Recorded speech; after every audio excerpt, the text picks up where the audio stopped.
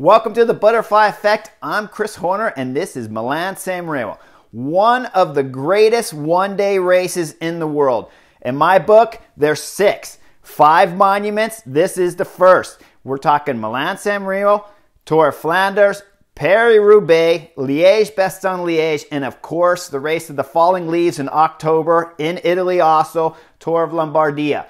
All are fantastic races. But today's course is one that, just because it's the beginning of the season, it's got a lot of energy. The Italian people just absolutely love and eat it up. Every sprinter wants this win on their resume. It is a beautiful win, but you have to get over 2 hard climbs and you have to get over a 300-kilometer race. The first climb, the Cipressa, is hard, okay? It's very hard. It's about 5.5 kilometers in length and about 4%. Not incredibly difficult as a climb all on its own, but remember, it's coming at the end of 275 kilometers in the legs. You got to go up that. The descent of the Cipressa is not so crazy, but when you get to the Poggio, this is when things get really dangerous. When you go over the top, this descent is insane. Now, I lived in Nice, France, which isn't far away, and I've trained over here back in the 90s when I was riding with Francis de Jure. Lars Mikkelsen and myself, he's a teammate of mine. Now he's one of the directors over in Europe. We rode over there, and we rode it in training and checked it out. When I did it in the race in the 90s, I thought 300K, this is going to take forever. We're going to be out here all day. But the time passes really fast. They're just going so smooth and so fast through the flatlands before they get to the coast that, believe it or not, that distance travels really quick, and before you know it, you're on the coast. With 50K to go is when the action really gets exciting at Milan-San Remo. And I want to say that for 30K, until we actually get on the climbs, one of the most dangerous courses that I'd been on, just because of the road would be so wide and open and no traffic furniture of any kind really along the coast. But then you would enter these towns and the streets would just narrow up. I mean, you would get down to like 1 lane. Cars couldn't even pass each other. It gets so narrow. So we're going from 4 or 5 lanes on the coast, popping into the town. First, it's cars parked on the side of the road. Then super narrow when you're going between buildings. Roundabouts all over the place.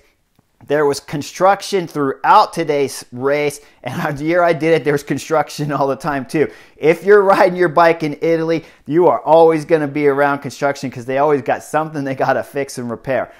When I did it, it was a spectacular day. I had a fun time with it. In the 90s, I clearly wasn't racing for the win there. I was racing for our leader, Max Chiandri, so I helped him out. And I remember at times when he would tell me to drop back to the car and get stuff for him, trying to get back to the front was insane. It was so easy to go from the back of the group to the car, grab what you needed from the car, and jet back to the back of the group. But then, because of all the traffic, furniture, and parked cars, and how hard everyone was racing, and you have 100 plus miles, 125 miles, 150 miles in the legs, every time Max was asking me for something to go back to the car and get, when I'm coming back up with a Coke or a Snickers or some water or gels or something for him, the fight getting around the side of the field was just massive and incredibly dangerous. So you always had to have both hands on the brakes. I want to point something out I saw on today's stage too. The Astana rider, Fellini, they're going through the feed zone and you see him reaching down and he's pulling his shoe cover off his feet. Also, as they're going through the feed zone, it's slightly uphill. So I want to bring this up mainly for the pro riders or the amateur riders there in bike races. When you're going through the feed zone, it is not the time to stop pedaling, okay? Especially when you're going slightly uphill. If you need to take arm warmers off, some gloves off, that's not so big of a deal. I really don't like taking my hands off the bars when I'm going through the feed zone because I think it's one of the most dangerous places in the race. But when you actually got to take a leg warmer off or a shoe cover like we're watching Fellini do in this photo, that is very dangerous because he's losing speed and dropping back.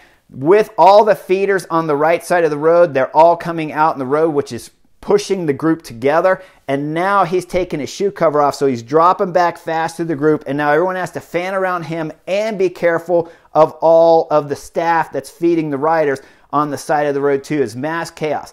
I noticed that. Very dangerous time to be reaching down with only one hand on the bar. You're not going to be paying attention to what's happening in front of you. So for you young pros out there, that is not the time to start taking clothes off when you're going through the feed zone. Have that done way in advance. And at a race like Milan-San Remo, there is tons of time to take clothes off and go back to the car. It's not difficult until after you get down really on the coast road with about 50K to go. That's when the chaos starts. Now, let's get to the very first climb here, because the Cipressa was just absolutely amazing job from the Ineos team. They had a full stack there. Luke Rowe was doing an amazing job. He pulls the last part of the Cipressa, and you'll see when they reach the top, because the road narrows up right there between the buildings, you have a hard left turn and they start the descent. Luke Rowe does 1-2K up that climb with the whole team on his wheel, does the descent and pulls along the flat road. He single-handedly did more than 10 kilometers on the front at the end of Milan-San Remo. Guys, this is just a massive effort from a great rider. And we all know he's a spectacular domestique, but today he really performed well for his team. You see him on the front the whole time, and then it's Ghana that comes up and relieves him and really starts the Poggio on the front for Ineos. So they controlled going into the first climb there, the Cipressa, over the top for sure, down the descent, through the flats, and they started the Poggio on the front. And now they're all riding for Tom Pidcock.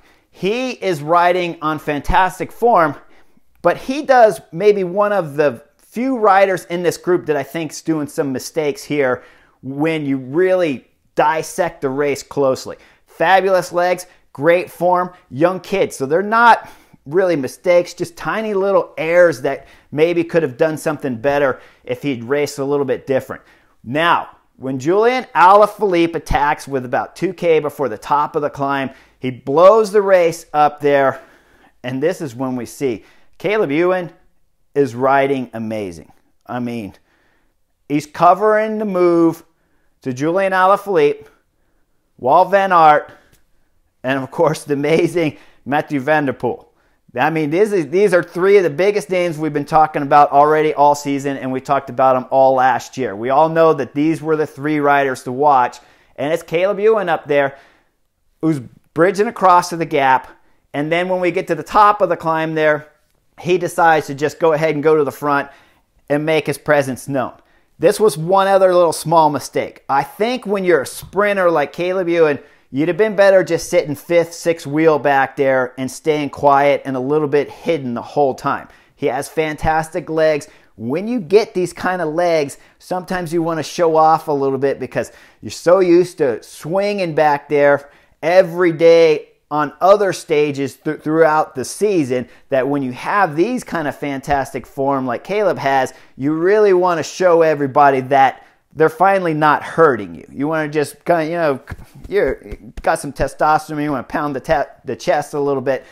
I think Caleb should have just stayed in the back, fifth, sixth wheel. Of course, he has to go with the favorites. You stay with them, you go over the top. But you see when he starts to descend, he's starting second, third wheel there. And this is on the descent is where Tom Pidcock makes another mistake. He starts pulling with about 4.3K before the line, and he's pulling down the descent. Now, in my mind, I believe what he's doing is he's a very good bike handler. He wants to go through the corners as fast as he can and see if he can open up a gap and go solo to the line because he's not a pure sprinter like the guys on his wheel. Everybody on his wheel, with the exception of Søren Kragh Andersen, is fast guys, okay? You cannot drop this kind of talent through the corners. I mean, it's just, will someone drop? For sure, but are you going to drop 5 of the best sprinters, the best bike handling guys in the professional sport? You're not. So when Tom is on the front there pulling, he's really just wasting energy. What he needed to do is stay back, stay hidden, let Wout van Aert, Mathieu van der Poel work their magic and be aggressive. You know Julian Alaphilippe's going to try it, so let one of those 3 favorites do all the work down the descent Instead, Tom rides the front, and he rides it all the way to about 3K to go, which is the bottom of the climb. You'll see he stands up, he looks back. When he looks back, it flares. When that flares up, that's allowing that second group to catch on. And of course, Jasper Stuyvesant. Now, this was a beautiful move, and this is the only trick you have left in your bag, okay? If you're not Walt Van Aert, if you're not Caleb Ewan, if you're not Peter Sagan back there, these guys are all guys who are going to win the sprint for certain. They are fast, they are strong, they are beautiful riders for a course like this. Now, Jasper Stuyvesant does an amazing move, tacks up the left side, and it's Tom Pidcock again who tries to close it, then stops halfway, eases up. Now Jasper Stuyvesant is gone. Okay, Søren Kragh Andersen, after a couple moves try to go that don't make it, Søren Kragh Andersen jumps about a K later. This is a beautiful move because he goes clean. The only problem wrong with this move is that when he gets there to Jasper Stuyvesant, he's going to catch him at about 1K to go. So he doesn't have much time to recover the legs from that big effort of bridging the gap. Jasper Stuyvesant does the next 300 meters on the front. Wise guy that he is, pulls over. Søren Kragh Andersen is going to pull from about 700 to under 200 meters to go and leaves really Jasper Stuyvesant with that little bit of rest right there to now punch it all the way to the line and get an amazing win for this guy. Now, if you guys aren't familiar with Jasper Stuyvesant, then you haven't watched the Butterfly Effect, because Paris-Nice, I talked about him many times. He was leading out ex-world champion Mads Pedersen, his teammate, on the early stages of Paris-Nice, and I had pointed out many times that just Jasper Stuyvesant alone had beat every team in that race when it came to the lead-out. De Koenig Quick-Step, Francis de Jure, he had destroyed those teams. Even the Bora Hansgrohe team, he had destroyed those on stage 1 or 2 of Paris-Nice and had done an amazing lead out and hand-delivered a stage win to Mads Pedersen, who just didn't have the legs to finish it off after an amazing job from Jasper Stuyvesant there. So today, he gets Milan-San Remo. Greatest one-day win on his resume to date. It's a beautiful win, well-deserved, and he did it perfect. I love watching perfect racing. Behind Caleb Ewan, again, he's always sitting second or third wheel there, but he's not coming through and doing a pull. So when they had a couple brief moments to maybe pull these two guys back, it was Caleb Ewan back there really causing that group to slow down again. So Walt Van Aert does a huge pull under the 1K sign to try to finally close the gap. And you'll see him coming out of the corner there with about 800 meters. And it's Caleb Ewan sitting second wheel, but he's not going to come through. Walt Van Aert certainly isn't going to pull 1K all the way to the line. So by having Caleb right there in that position, he's really too close. He needed to be 5th or 6th and hope that somebody jumps and attacks, and then he follows that and then goes to the line with his own sprint. Small problems. Caleb Ewan, amazing legs today. Still finishes second on the stage. Walt Van Aert pulls out a great ride. And let's not lead out Peter Sagan, because guys, he has a great ride today. He's coming back from COVID-19 where he was in lockdown. He had Trino Adriatico for training, and now he's come here and he's getting a solid result. So what do we got to look forward to at the next big monument races when we get up to the classics and the one-day specialists up there?